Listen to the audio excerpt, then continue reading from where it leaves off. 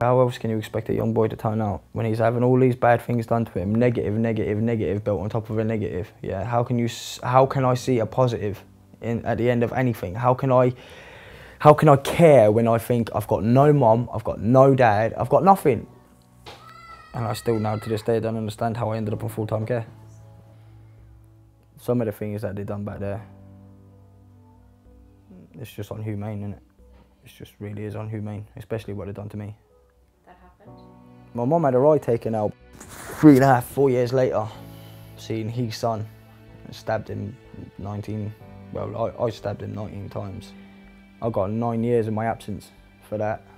I took all them years of pain out on other people. I'd been through so much that it was very hard to hurt me. I've shot at people.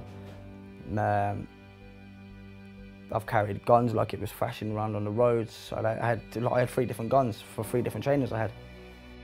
But I didn't know no better. And I look back at it now and I think, why would you? If I could change it, I believe I change everything about myself, but I can't change the fact that all I've ever been introduced to was crime and drugs, which led to me going in and out of jail all the time. That one person put so much into me, it made me want to change. It made me want to be a better person just for that person and for my kids. She showed me love in a way that no one ever showed me love. Right now, okay, I've been involved in attendance centres, probations, care homes, working with young lads. Now I'm taking my driving lessons, and I'm also in contact with a lot of different organisations, a lot of different people.